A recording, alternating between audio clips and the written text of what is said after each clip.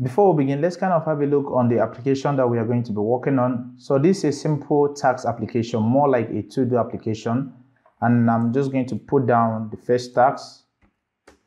And you can see you don't even have to refresh the application. Automatically, it's going to insert that. We can put the second, we can put as many tags as we want. I can put the third one, and I can put the fourth one. So right here, maybe I don't want the fourth one, just like I didn't type it correctly. I can just delete it, and you can see automatically when we hover this, we kind of get another CSS effect, and I can double click that, and that is going to stick with that tax I double click to show that I'm already done with that tax. So that's how we can show that we are already done with the tax, and we can delete tax just like we did. We can add more tax. I'm just going to add one more tag, let's say the 6th tax, and automatically it's going to add. And if you can observe, we sorted this with the Meteor MongoDB implementation and the support for the MongoDB. You can use Mongoose. If you're a very good fan of MongoDB, you can use Mongoose. It's a MongoDB application, and everything is going to be so smooth and so cool. So right away, let's get started. Enough of the introduction. To install Meteor is very simple. All you just simply have to do is to run Meteor create, then you add the flag you want to use, then the name of the application. Even if without the flag, it's going to create a default React application for us. But I want to use a React application with a TypeScript functionality. That's why I added this TypeScript flag. And once you do that, all you just have to do is to run yarn start or npm start, and it's going to start the application for us. So automatically I've done that, and you can see right here we have our localhost 3000 on our command line CLI, and you can see the application is coming from our project directory. So right away, let me go ahead and open the project folder, and over here I've opened it. So I installed Bootstrap. You can always install React Bootstrap from React Bootstrap official docs. I'm not going to go through that, but you can see the dependency over here. And I kind of brought in some things that we are going to be working with and declared just an array of objects with ID and title, more like a MongoDB structure. So that is the much I did right now. So right away, let's go ahead and start. I'm going to wrap everything in a container. So I'm just going to even make use of the auto suggestions because I don't really want us to waste more time, but everything is going to be explainable and understandable. Then over here we can use a div, but let me just use a met. We can define our own custom container, give it a flex. Then inside the flex, I want every item to be justified. Justify the content to flex end. And then we want it to go vertically, that is flex column. So inside there, we're going to bring in our header component, which I have also created, but nothing inside of it. So let me just go ahead and import that.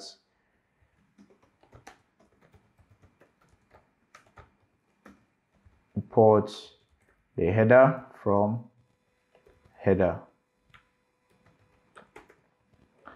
So when I save that, over in the header, you can see just a normal React component, nothing much. And I also created one more tax component to list our tax. So I'm just going to change this to a singular tax. I don't want it to be plural.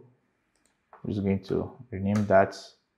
Oh, sorry for that. I added a T instead of a period. Oh, one more mistake. Mistakes are good sometimes. And that renames it. I'm back in our app.css. Beneath that, I'm going to bring in what is called the node wrapper. For the CSS, I'm just going to paste that. I don't want us to waste time on the CSS. So I think I have to do that again. Node wrapper. Oh no. I don't know when you make a mistake with a met. Okay.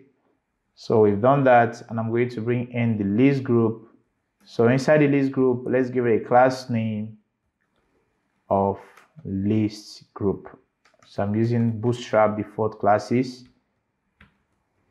Then inside this list group, I'm going to list out everything that you have seen over here. So why is this header cannot return a JSS? And that's very wrong for us.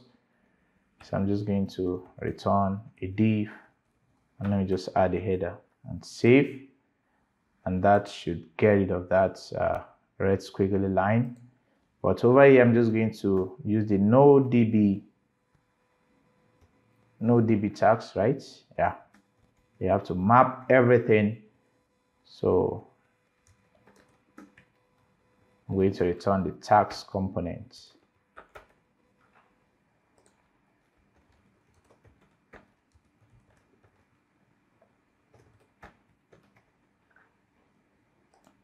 So for the map, we have to return the title, and as well for the index. And I'm going to, I think I have to wrap everything here inside the div because I don't want us to have that error. Let's just change this to key. And that should solve it. So let's go ahead and save. Header cannot be used as a JSS component. Why?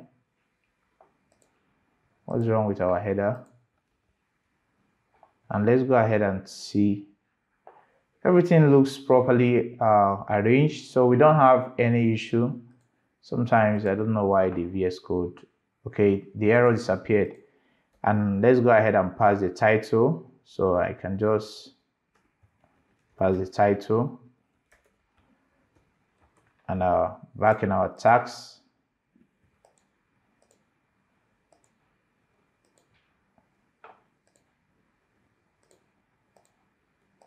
can just declare some interface, tags props. You have the title to be a string.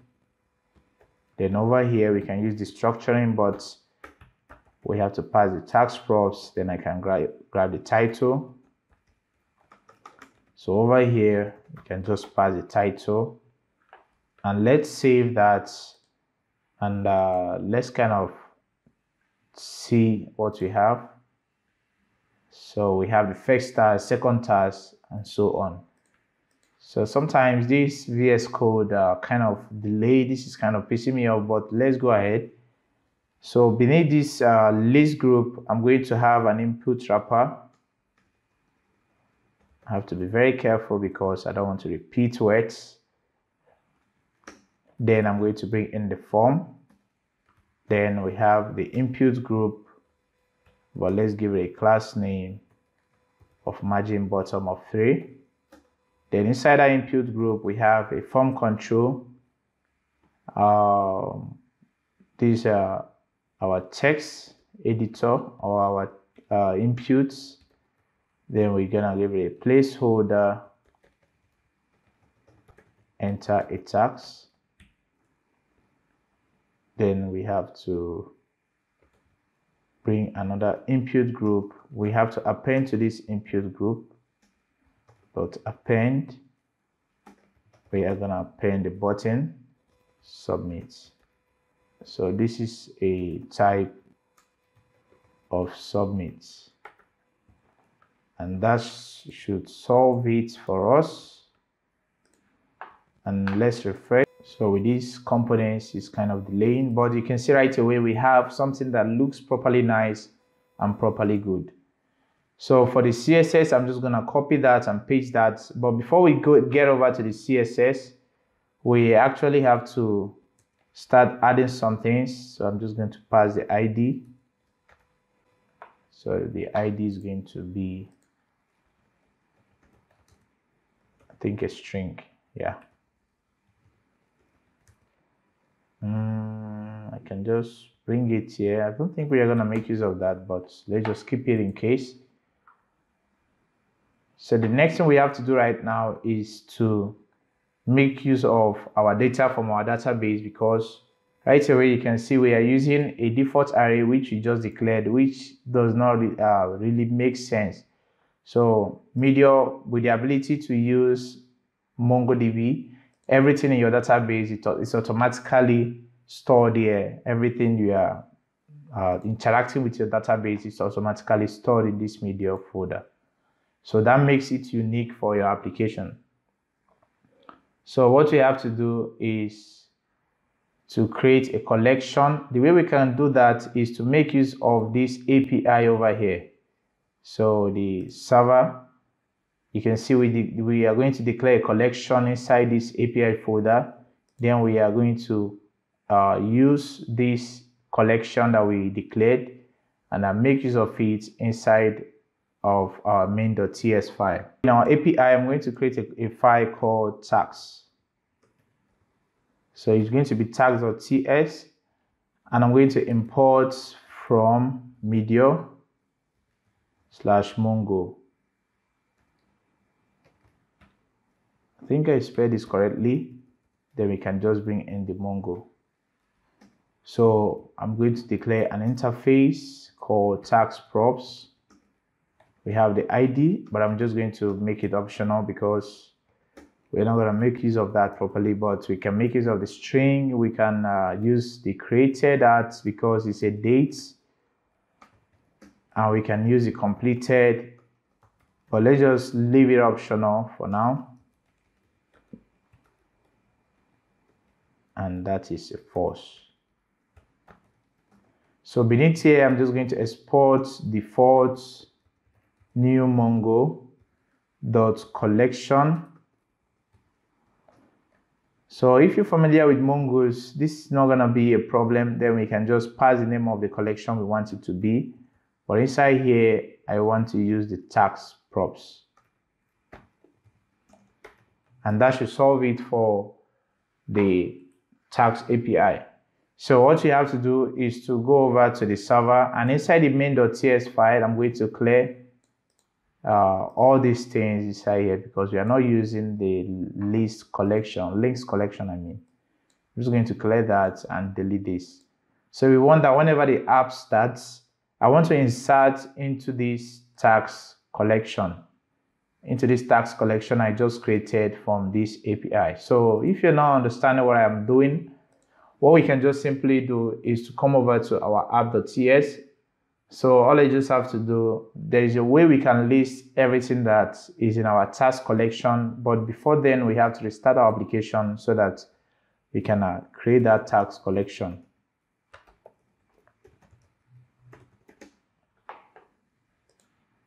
So when our application restarts, we can be able to use it, but right away we can still have access to it here. So there is something called the use tracker from Meteor. So that's how we can actually make use of that. So I just have to use the structuring and import from Meteor /React Meteor data. So inside here, we can bring in the use tracker. So in case this gives us a warning, all you just have to do is to install the tracker, and then you can still make use of it. So the tracker is specific to your application. So beneath here, you can just simply do db tags because that's the other one is no db tags. So let me just say load data from db. We can use the tracker. Then the tracker is going to track from our API. Using a callback, we want to track tags. So we can just import that immediately and find. If you're familiar with Mongo, this is how you can actually do it. And then at the end, we can just fetch everything. And you can even pass parameters like sort. So let's just go ahead and try that. We can just quickly sort. Then we can pass the created at because I want it to sort by date. Then we can pass it to -1 to use the latest one that we just inserted. So that will solve it for our getting data. Then we can even console.log this so that we can see an empty array. So let's just console.log db tags. Check our console, application is running perfectly. And let's save and let's open our developer section of our Chrome. And once this refreshes, we should see something like an empty array. So you can see right away we have some empty array showing us that there is no values or no data in our collection. So the way we can store data, just like I was actually doing it before we needed to come back and see how we can grab data, which is very good. So inside this Meteor startup, all you just have to do is, let's say, if tags. So I just have to import that. If tags.find.count is equals to 0, you just have to use tags.insert. So because of the TypeScript I added, you can see automatically it's going to be recommending all those things we added on interface. I can just say 1, then I can add a title of first tags. Then I can add a created at of new date to make use of the current dates or the current timestamp and save. And when I save that, I think we need to refresh the application, or let's just allow this to finish. And okay, automatically you can see we have the first tags over there. So you can add as many tags you want to add, which is kind of pretty cool. Maybe you want to add 2 or 3 tags, but we are not going to be adding our tags from there. We are going to be adding it from our main application. So I'm just going to right away replace this NoDB tags with DB tags, and that solves it for that one. So instead of us having something that looks a little bit ugly, I think it's time that I just paste down the CSS so that we can have something that looks really nice, just like the demo version. Then we can continue. So right away I pasted down the CSS. There is nothing much here. We just added a custom font from Google Fonts. Then we declare the classes, and that's exactly the classes that we are actually using here. So one thing I forgot to do is to organize the header. So let me just quickly do that. It's going to have an ID of header. Then inside the header, we are going to, inside the div, we are going to have a class name of flex. These are just bootstrap classes. Then we have to justify the content space between, because we want it to go to the edges of left and right. Then we have to align the items to the center so that it can be horizontally aligned to the center. Then inside this div, we have a div, not a div. This is just going to contain an image from React Bootstrap. So we have the image. So over here I have the image, and I'm just going to grab that image shortly, but let me just go ahead and add a H3 here. Then and going back to Meteor, I can just grab this URL and I'll come inside here, source, and I just paste that, and that solves it. And let's get back to our application and give that a refresh. And this is kind of looking good, but maybe still refreshing, and I think it's still refreshing. And automatically you can see we have the image and the application, and that solves it for it. So that's how we can just list out everything. For the list itself, or for the tags, we are going to manually apply these classes once we reach over there. So let's go ahead and add come over to adding a tags. I think in the next video, let's do that, because I don't want these videos to really be long. So guys, thank you for watching, and don't make sure you hit the like button and also the subscribe button.